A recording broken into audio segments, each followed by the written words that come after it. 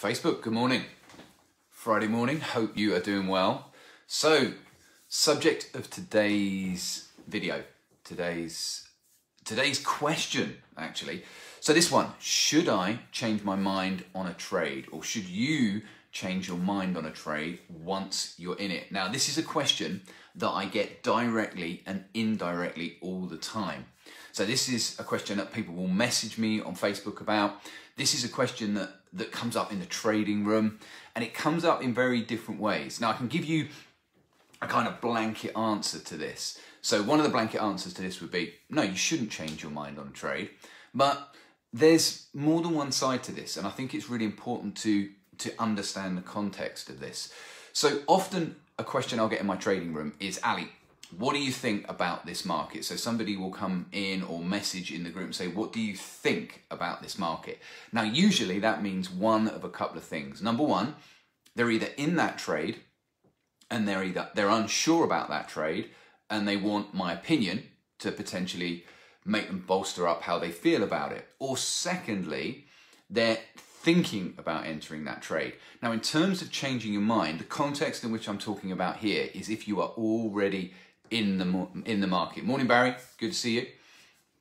So I think this is a really, really important contextual question. So if you're thinking about changing your mind and you're sitting there and you're thinking, right, I'm in the trade, the chances are that the trade will be going against you when you're thinking about that. Very few people think about changing their mind on a trade if their trade is 80% of its way to target. So very often the reason people are asking me, or the thinking of changing their mind and potentially asking me what I think about that trade, the reason is because the trade is going against them. So the first and most important thing is to understand the context of where your trade is.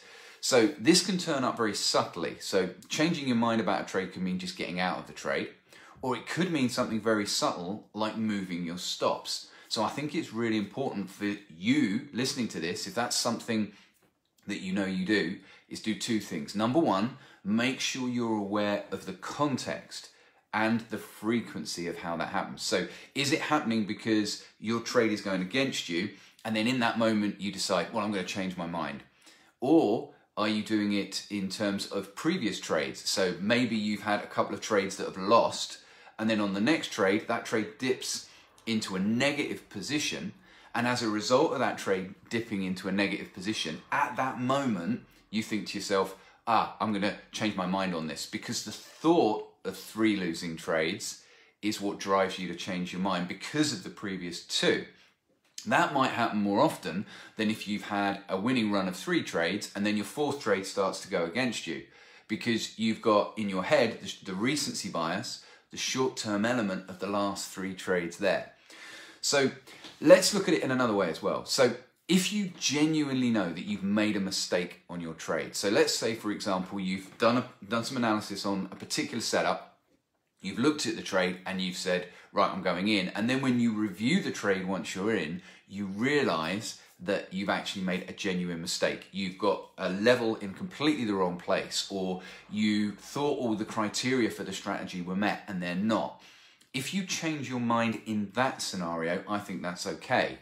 But here's the real difficult bit, is knowing the difference between that and, as I've said, just getting out because the trade is going against you.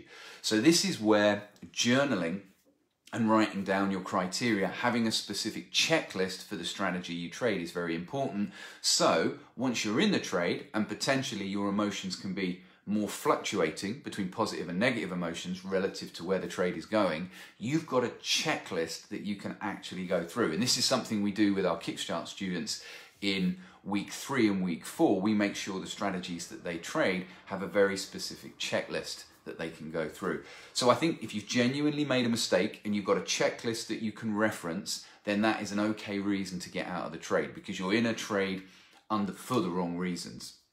But as I've already said, the majority of reasons why people change their mind on a trade and they justify it is because the trade is in a losing position. And the challenge with something like that is, if they then look at the market or look at the charts or look at some form of analysis, they'll very often pick something to justify the fact that they've changed their mind. So for instance, they might say something like, there's a news announcement coming out, or I've heard that they're going to reduce interest rates, Canadian dollar is going to reduce interest rates, so I'm going to get out of this trade. So people will very often justify their reason for changing their mind with something either fundamental, so fundamental news, or something technical. And what that does is that lets them off the hook about the fact that they've broken their rules. So ultimately they've used something intellectual, they've used something technical or fundamental to justify the fact that basically the trade is going against them. They're fearful for a numerous number of reasons that we've already talked about, previous losing trades, fear of loss, and as a result they justify your behavior, justify their behavior. So I think one of the key things in this scenario is, if you find yourself doing this, is you have to create an awareness framework. And this is something we talk about in week 4 of our 28-day Kickstart program, is we get the students on our Kickstart program to be very aware of their personality styles and the strengths and weaknesses that they have. So for example, if somebody is prone to over trading, a pattern that they might have is they get into a trade, the trade doesn't go the way they want, and then they get out of the trade and get into another trade and get into another trade. So they have a lot of trades, but they change their mind regularly, because essentially what they're doing is waiting for the trade to go in their direction. If it doesn't do that, then they change their mind. Or they flip, they see the trade go the other way, get out of the trade they're in and flip the trade. So maybe they were looking at a long position, price moves in their direction very briefly, goes the other way, before they get stopped out, they change direction and trade the other way. So that's an example of where somebody who's got an over-trading personality will often change their mind in what they're doing. So I think it's important to think about, well, what are the other reasons why people might do this? Well, I think the number one reason, and in fact the reason I see the most, is people don't plan their trades out correctly. So what they do is they don't have a specific process for the trades that they take. And very often they'll rush their trades. We had this last night. I was coaching somebody in our trading room. And one of the things they were doing is they were doing their analysis, their overall market analysis of the particular market, and they were doing it too close to the point where they would take the trade. So they were rushing the trade, and then when they took the trade, they weren't completely sure about that trade.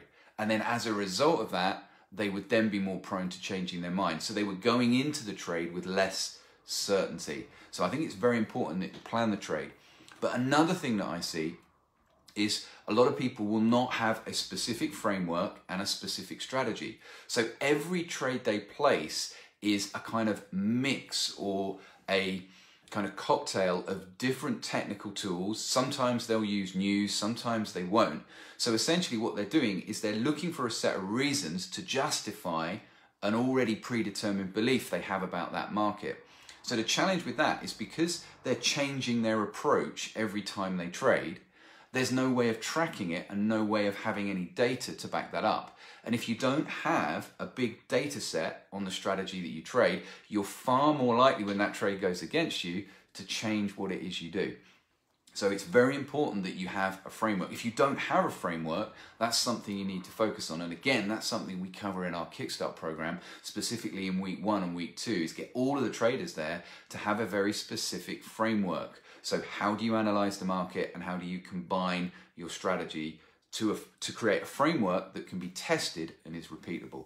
So I think this is something that well, it's not something I think, this is something I know that I see traders do a lot. And I think this is something traders need to work on a huge amount, is making sure that they've got a plan and being very, very self-aware about how they break their rules, how they change their mind, how they get in and out of trades. So there's the odd time where changing your mind on a trade is viable. So let's say you've made a mistake. But most of the time, if you're changing your mind on a trade, then you're essentially in a position where you're acting from a place of fear. So guys, I hope that was useful. If anyone's here and they are watching this and you're not already a member of Trader Support Club, remember you can access free material. We've got some free workshops coming up this month. So if you're not a free member, head to tradersupportclub.com, fill in the little pop-up that comes up, and then you'll get straight through to all of our free material. As I've said, free webinars, free private Facebook group, and also other training material in there. Those of you that are listening to this that are a free member, if you've not already done our Kickstart program, in about 4 to 5 weeks time, I think it's about early June, so about 6 weeks time, we've got our next Kickstart program running, and that's a 28-day program. And actually, I'm running this one. So Kerry's having a little bit of time off, but I'm running this one. So really looking forward to working with the guys that are on this. So safe trading. I'll be back in touch with you again very soon.